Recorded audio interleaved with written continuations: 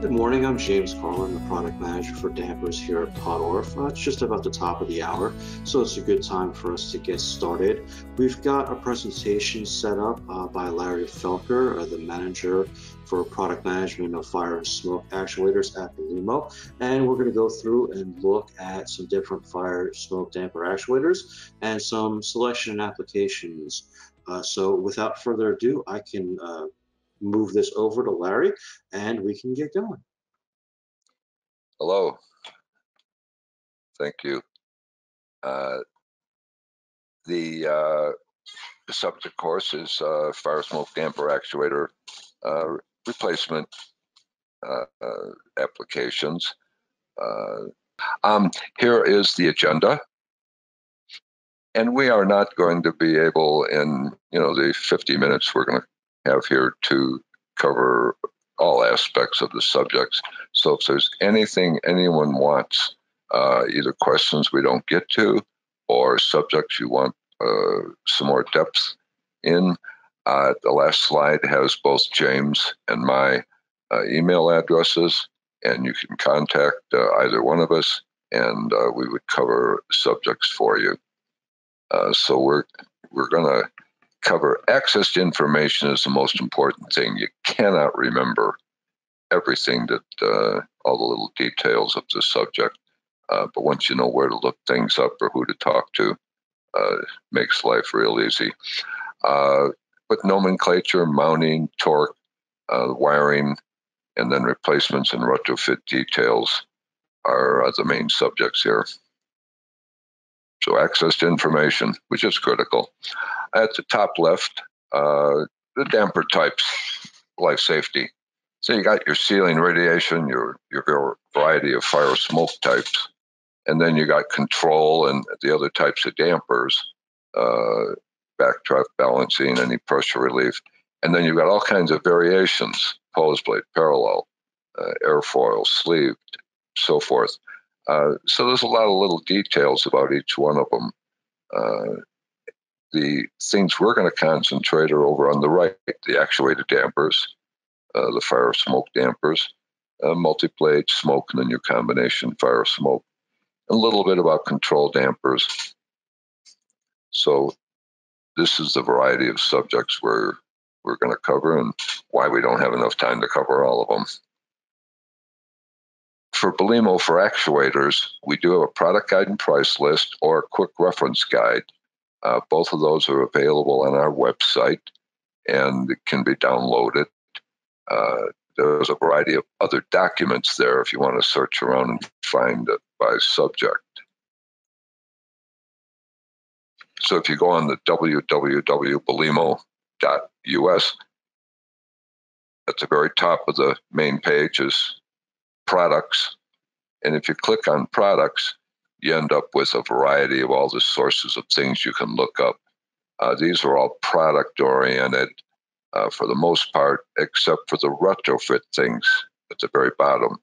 The fire smoke and the damper actuators there have a lot of the technical information.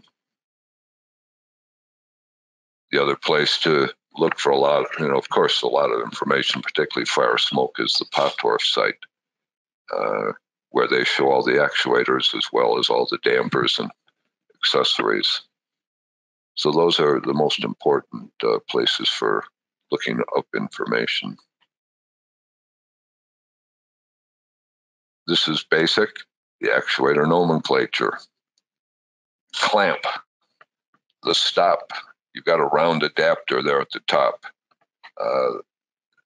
All the actuators also take square shafts, but you don't bump into them very much. So the round gives you a variety of sizes that you can use and inserts for your shafts, anywhere from 3/8 inch up to 1 1/8 inch, all the common sizes in use in the industry. The left conduit connector is for the auxiliary switches if you're using them. They're of course available without them also. And then on your right there is your power cable. And then flex conduit connectors can be put into those connectors. The anti-rotation U-strap right there in the center of the actuator fits the stud on the anti-rotation strap. So your mounting is simply 2 nuts and 2 screws are going to go in to hold the anti-rotation strap. You could use a stud there also. This is the 5 actuators that we make that cover the range of torques from 18 inch-pounds up to 180 inch-pounds. Probably 98% of fire smoke actuators that go in are 2 positions, so it's drive open, spring closed. There is one modulating model also. Not going to try to cover the part numbers. There's no way one could remember all the things first look at them, but they're all available on the websites. The part numbers have a lot of variations to them. That's part of why the documentation is so important. So you can look up the torque, speed, any of the little options you want, the voltages, and then the type of control. So for the control actuators, you've got quite a few different types of control that can be used. Then you have models that are with a built-in auxiliary switch or without. And you got your NEMA variations, NEMA 4 being the one that's fairly popular. And there are heaters available for cold climates. On the bottom left, you've got a non-spring actuator. So that's what the style would look like. And on the right, you've got your spring return actuator. That's a good example of what the difference in their looks are. There are a variety of housing options. So if you need weather shield or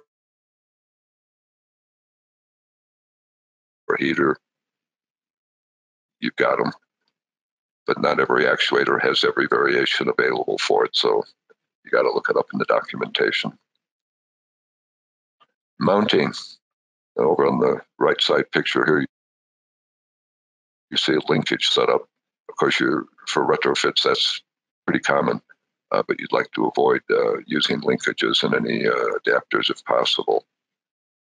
We do have what's called the Mounting Methods Guide. So if you type that in on the search engine at the top of the main page on the website, you can download that. It has roughly 100 pictures in it showing you different linkage and mounting tricks. They're very helpful. We built that up early on in the time when Belimo came to the United States, and it has a lot of good applications. The big issue when you're direct coupling, the left side picture, mount the anti-rotation strap stud in the center of the U slot. That way, any non-concentric movement of the damper shaft or jack shaft is taken up, and you let the actuator move up and down, an 1/8 of an inch or so is common. And that way you don't bind. You don't add any torque by jamming that stud way up into the U shaft. In addition, make sure the actuator is perpendicular. We'll now and then get a problem job there where somehow the actuators have not been mounted perpendicular, and that creates extra torque load, and the actuators will fail early being a couple of years. But there's no need for that to happen as long as you mount them perpendicular. The anti-rotation strap, when you go to mount, very often you have to raise the actuator out. You can bend that anti-rotation strap, and at the very bottom there, that extreme bending is acceptable as long as it's mechanically solid. You don't have to worry about doing that. So that allows you to raise the actuator to clear bearing brackets or any other obstructions that are in the way. We do have a mechanical accessories guide also available on the website with a lot of the adapters, linkages, ball joints, rods, etc. you can scan across that the drawings here and get a good feel for all the things that are available. So here's an example of a damper. It's an old retrofit. On the left side picture there, you can see the damper fairly well, but there was no damper shaft available for direct coupling. So we put in a little FSTF motor with a crank arm and linkage, and then use ball joints and rods to go up to a damper clip so that we can open and close that damper. You can, the second picture from the left, you can see a detail of the damper clip that we mounted. You can also use Pottorf parts. And then on the right pictures, you can see a detail of how the actuator was mounted. Of course, this is a bench mounting, a lot easier than when you're up above the ceiling. But we did this prototype, and then we were able to copy it and do all the rest of the dampers on the project. So it gives you an example of how that linkage is used. Left picture shows you the whole damper and how a couple of actuators are mounted to the jack shaft using the existing crank arm and then the Belimo parts. So the middle picture shows you a little more of a detail. The right picture shows you a relatively complicated linkage, but it worked fine. You had two dampers, so you link them together and then drive them with the actuator with the crank arm on it.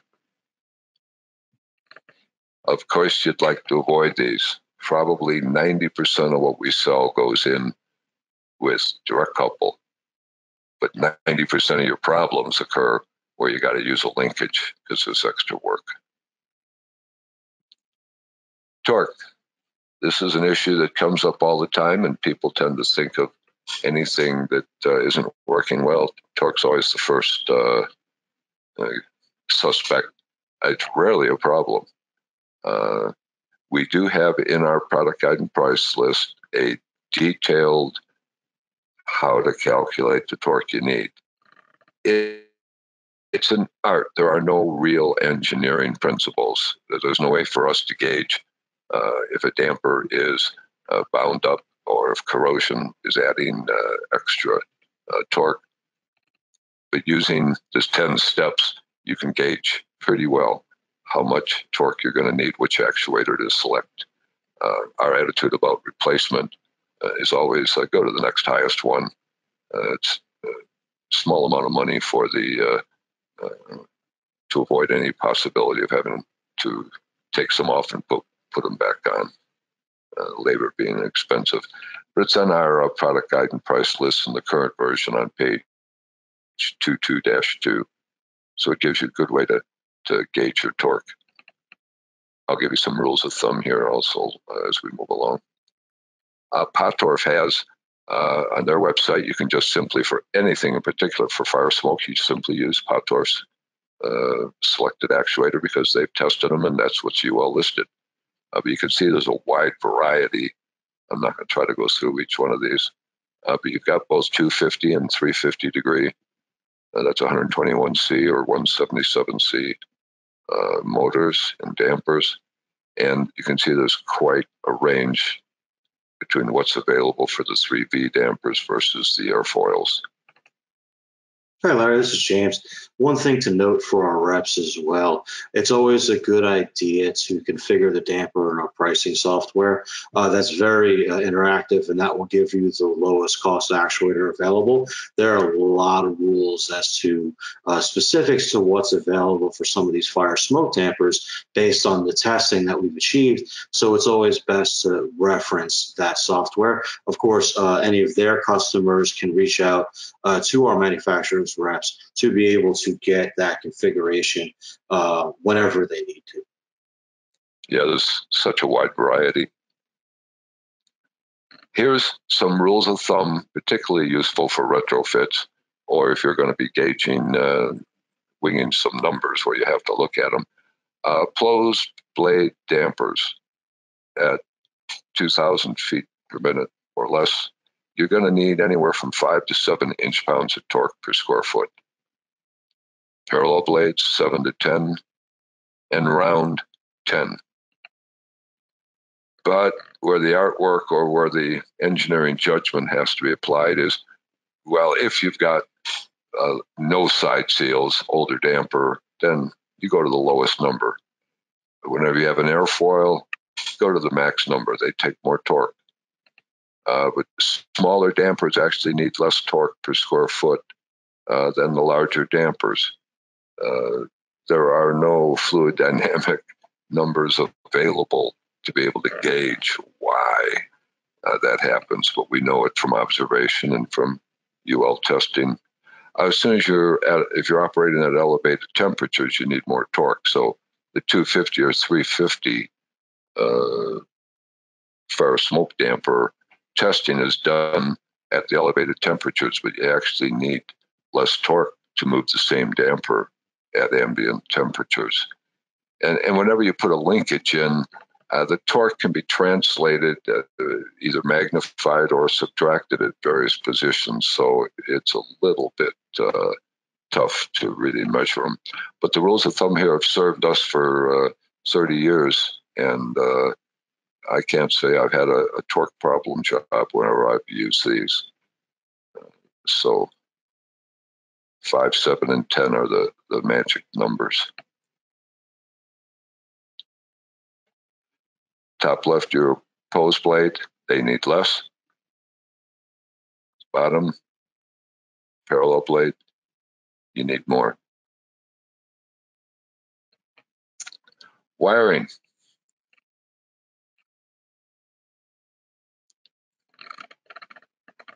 Chapter 7, and it's important for the rep to note whether he's got a Chapter 7 or a Chapter 9 application. It's not always clearly laid out by the consultant specs, and it can cause you a little problem. But if it's a Chapter 7 application, you shouldn't need auxiliary switches unless they've specified that they want some remote indication right there on the ceiling or somewhere in the room of whether the damper's open or closed. Chapter 9, you're going to need auxiliary switches because that's going to be connected to the smoke control system. Same dampers are used, but the controls are more complicated for the Chapter 9.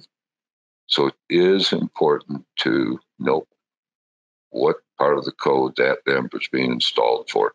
Roughly 85% are Chapter 7, roughly 15% are Chapter 9. So Chapter 9 is your smoke control. Chapter 7 is your compartmentation or containment.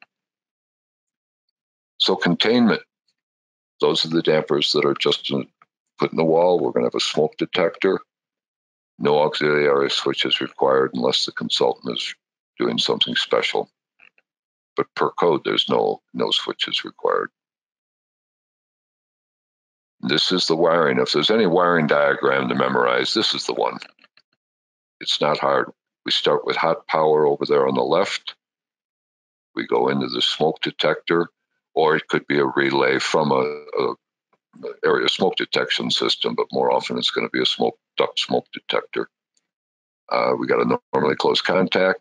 We simply go through and we go to the high limit, the primary heat responsive device in UL's terminology. It's very typically 165 degree F. So you got 2 switches in series with the actuator. As long as you don't have smoke and the temperature is not elevated, the actuator drives open. The damper stays open until power is cut. So either the smoke detector can open up the power or the high limit temperature bimetal can cut power, and either one of those would cause the actuator to spring closed. Note that the damper is not connected to the fire alarm system. The smoke detector, if the code says if there's an alarm system in the building, and there almost always is, then the smoke detector contact will notify the fire alarm system. That determines what codes are going to be in effect when you go to do any work on the damper. Now, your engineered smoke control system, and there's of course, a myriad variety of different possibilities, but here I show a stairwell pressurization system. You, on a tall building, are to control the pressure in the stairwell in case of an event. You want to keep about 0.1 inch to 0.25 inches of pressure against the doors to keep smoke from entering the stairwell so people can escape.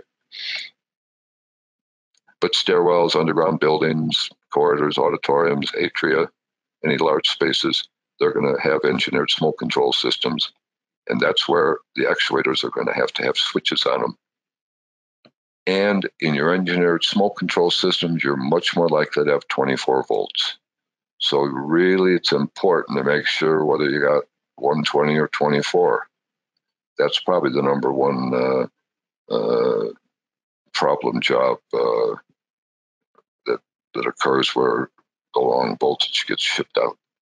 And your smoke control systems, the fire alarm panel, which is in a smaller building, it'll be the fire alarm panel serving as the smoke control panel also. It'll have a relay shown there in the middle. So if smoke is detected, that relay will open a contact and the actuator will spring closed. Instead of a duct smoke detector, you're going to have a relay there.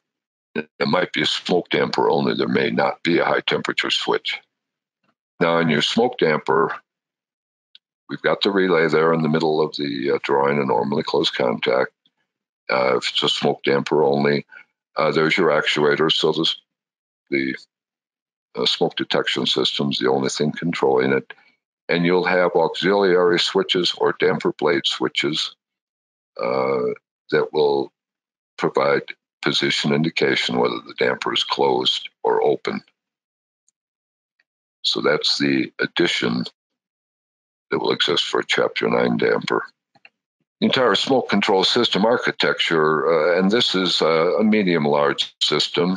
A real large system would have a workstation, but you're going to have over on the left side, you have a firefighter smoke control system, either graphics panel or a regular discrete component, light bulbs and switches, which is actually more common panel, where they can override the damper, open, close. This shows the reopenable damper on the right side.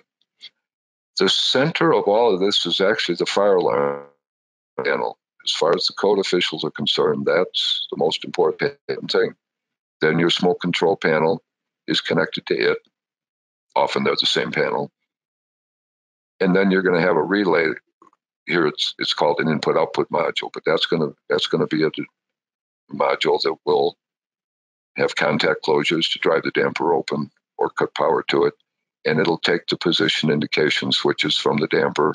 And then via the network, it'll indicate whether the damper is open or closed.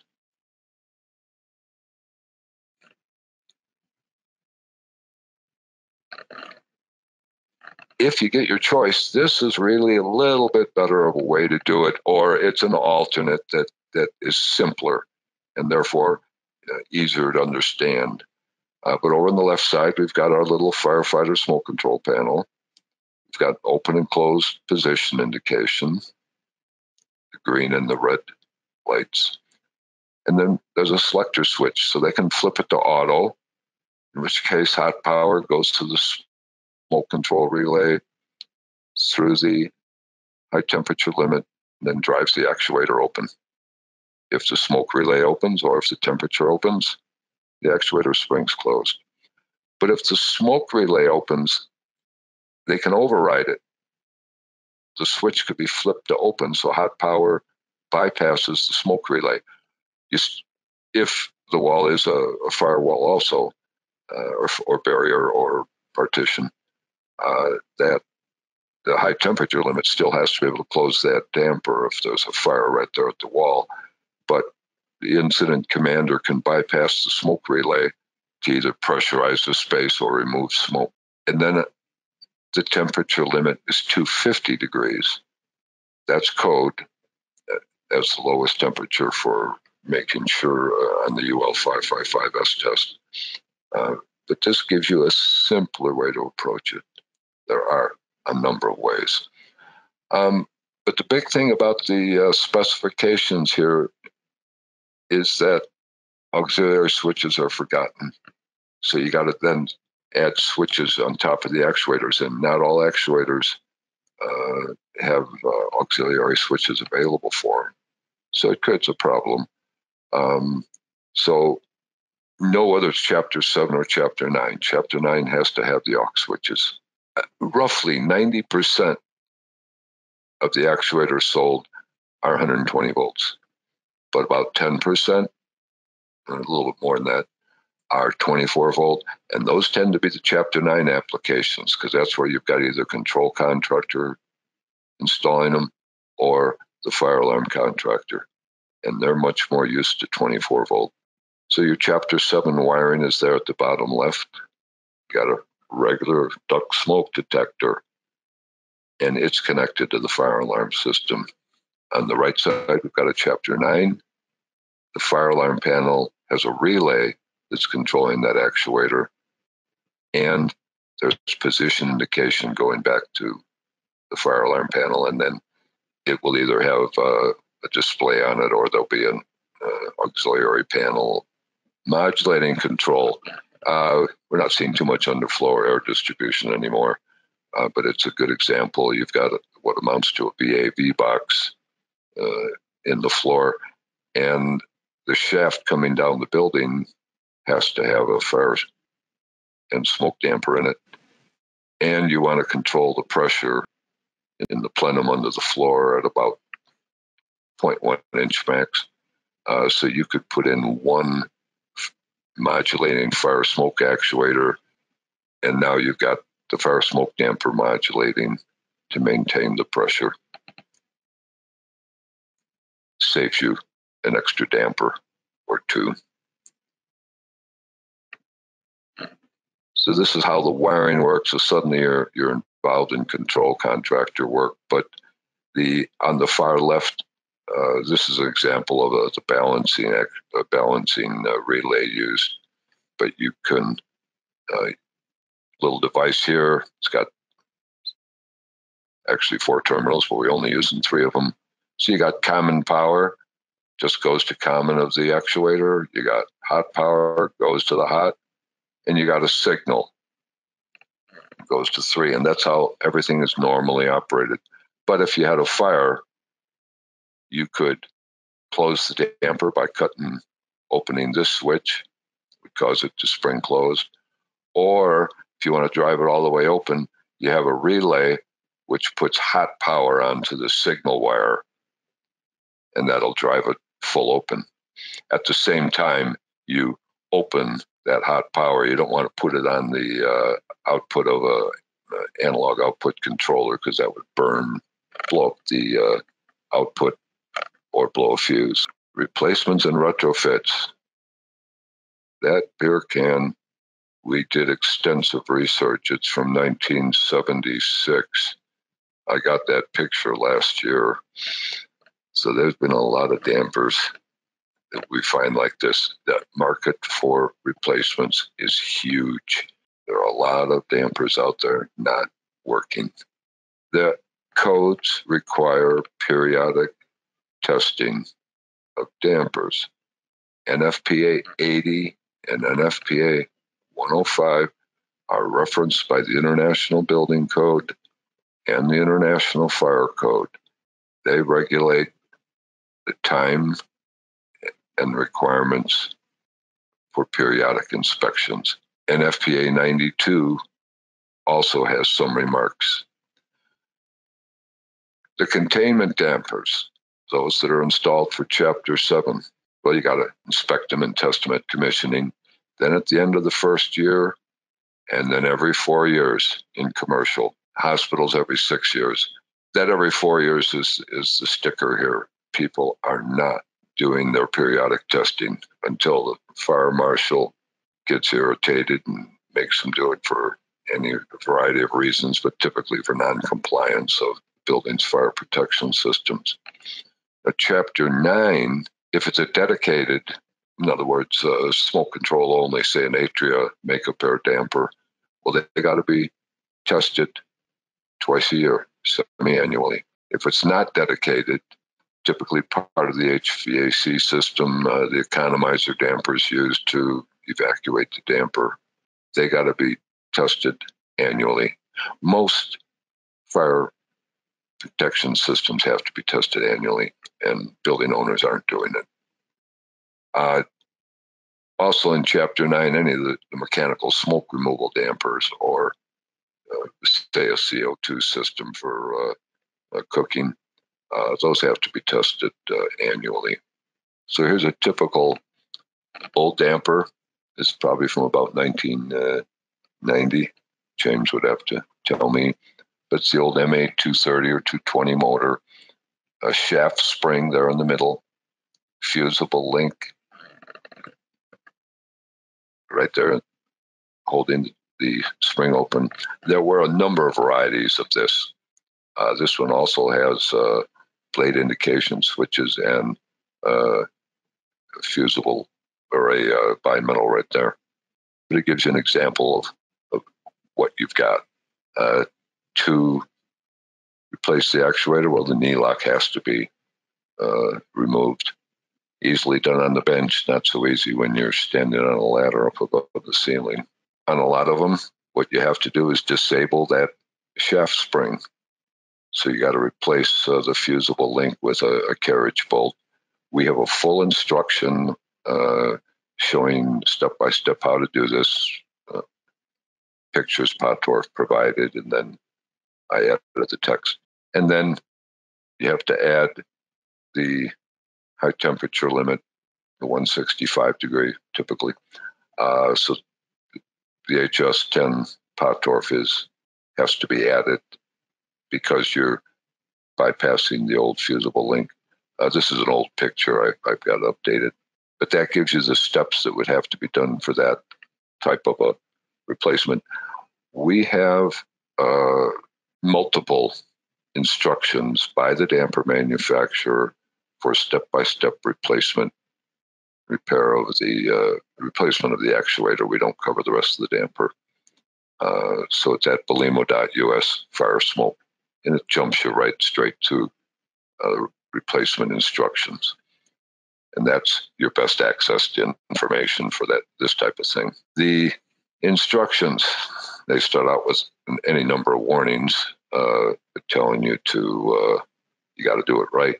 But then it covers UL, any of the code and standard issues, what NFPA 80 and 105 say.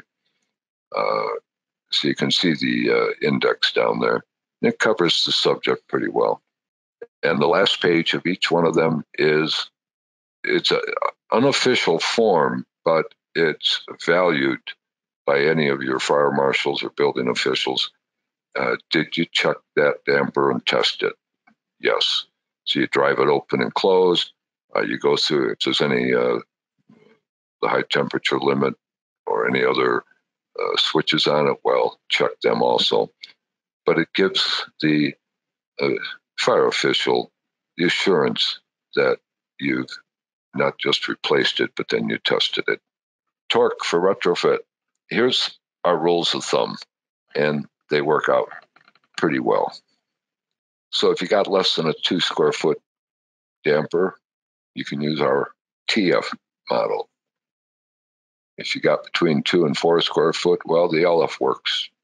And that meets everybody's UL 555 testing. These are a bit conservative, but we don't need any problems. If they're between 4 and 12 square feet, you go to an FSNF.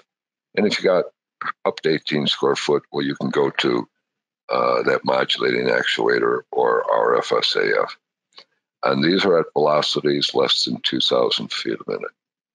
Our guide that's in the product guide and price list does include some velocities above that so that one can gauge how much torque they want or need.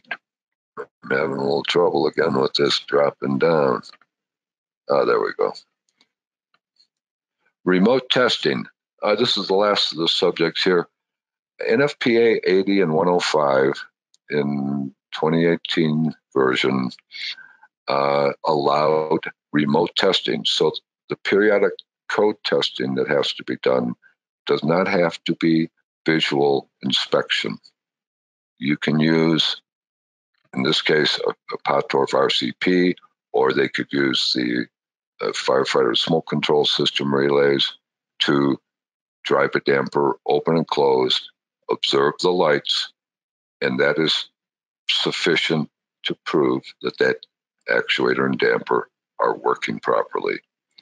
The wiring's fairly simple. Over on the left side, top, we got hot power coming in, whether it's 24 or line voltage, doesn't matter. You go through the RCPs, and there are a variety of models. You could, this one shows a momentary button to press. You could also get a keyed switch. But you can press that, and that would cut power to the actuator, and it would spring the damper closed as long as you're holding the button. And then the switches on the actuator would first cut the open light on so that the green light would go off. And then once the damper closed, the red light would go on. So now you've proved the damper can close. You release the push to test switch, and the actuator is going to drive back open, and you can observe the green light go back on that the damper is open. You've now tested your damper.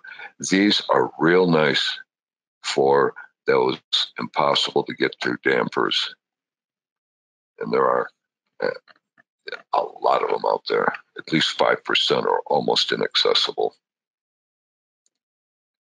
And one thing to note, this is James Carlin for that, is the code does allow remote testing now. So previously, there was a requirement for visual inspection to make sure that damper opened and closed. But this offers a few things. As long as the damper's got indication switches, you can make sure they open and close from a remote panel, or you can have an RCP box that can be used to drive the damper open and close if it's not used from a central command center. This also allows the building to set up automated systems that run automation, say when the building's not heavily used, and send reports back to show that the dampers have operated, they've hit their open and close signals, and that way it does the least amount of interruption to normal building use. You don't necessarily have to have a group of technicians running around making sure the dampers are visually open and closing that way. We also have time for some questions. Feel free, if anybody's got any questions, they can enter them in the chat box. A couple of questions that have come up before. One thing to note, and I can talk to this, we do get questions a lot about the dual temperature switches versus the single temperature switches. And previously, in older versions of the code before IBC, there was a requirement that the dampers had to close within a certain time of fire temperature rating. Now, the International Building Code basically allows two different types of fire damper actuation. If it's in the smoke control system, it can be set to 250 or 350 if the system's set to operate at 350, as Larry had said earlier. If it's not in a smoke control system, so it's that Chapter 7 damper that Larry was talking about, it can be set to pretty much 50 degrees above ambient temperature. What it doesn't say is that all of these dampers have to close within a certain time. So if you've got your smoke control system, you don't need the dampers to be reopenable. You can set it to that maximum temperature for that applicable system. And then if the fire damper, or more commonly fire smoke damper, does see localized heat up to that maximum temperature, it can be sure to shut down to make sure it's going to protect that fire barrier. But until then, it can remain open. And this is really good for the first responders. What will happen a lot of times with the first responders is they're in the heat of battle, they're going into an emergency situation, and there's a lot of varying information that they have to take in. So when they're dealing with some of these early smoke control systems that allowed reopenable dampers that had this big building map and all different lights that are open, green or red to show where smoke or fire has been detected, they really, it's information overload. It's too much to handle in the heat of battle in this type of emergency situation. So what they most often do is go back to the containment mindset. They shut everything down to make sure that fire and smoke are not going to spread. And then as they can address the situation, they can then reopen dampers and try to exhaust smoke out of the system. Some of the more recent types of systems are a little more common, and they're a little easier to deal with. So basically what they'll do is make sure the damper is set to the maximum rated temperature. They're going to stay open as long as possible. And if it does see that temperature, they don't have to be reopened. They'll close automatically. They'll protect the barrier. The barrier won't degrade and fall down around it, letting fire and smoke through the building. And they will be able to exhaust as much smoke as possible until that last limit is reached. So this diagram that Larry's showing you now is no longer needed. Of course, if you see specifications for it and the engineer won't take any other options, we do have this available, but we try whenever we can to get the engineers to accept this single temperature diagram. It makes everything easier. It makes building costs lower. It makes it easier for first responders and firefighters to go in and do their job with as little extra information than, say, a two-position switch. So we typically recommend this as much as possible. If there's any other questions, feel free to answer them in the chat. Other than that, I don't know if there's anything else you want to add, Larry. We'll give everybody a few minutes just to answer questions. Of course, at the same time, if, as you've seen in the last slide, and we'll send out both Larry and my email contacts, just to make sure if anything does come up, you can get a hold of us and let us know. A question popped up. Do you need to add auxiliary switches when you have a DSR 30? So for the DRS 30, it will come standard with one set of switches. That's the dual temperature responsive device. So it'll come with at least one set of switches. If you do have, and a lot of times these are used with 24-volt systems. So sometimes it's good to add a second set of switches. If the only set of indication is going back to a control panel, you really only need one set of switches. So if it's all going back to a master set or a master control, you can use one set of switches that are independent of the actuator that can tie back to that 24-volt system. Now, if the system is all 24 volt and it's driving, say, and that's typically when you're using a 120-volt actuator.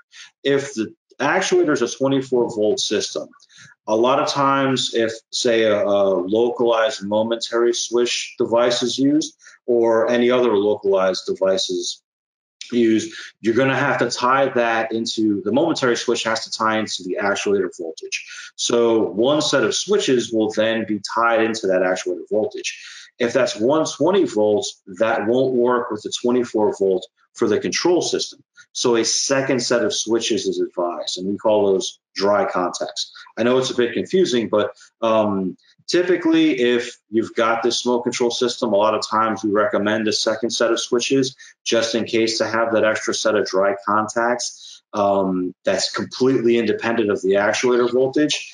Even if everything is 24 volts, you may still need a second set of dry contacts. Now, there are options to deal with that in the field. The electricians can put in a relay to separate that signal, but typically we'll recommend a second set of switches. It's not necessary for the DRS-30, but it is not a bad idea when you're dealing with the Chapter 9 smoke control systems that may need local indication as well as a set of switches that tie back to the alarm panel.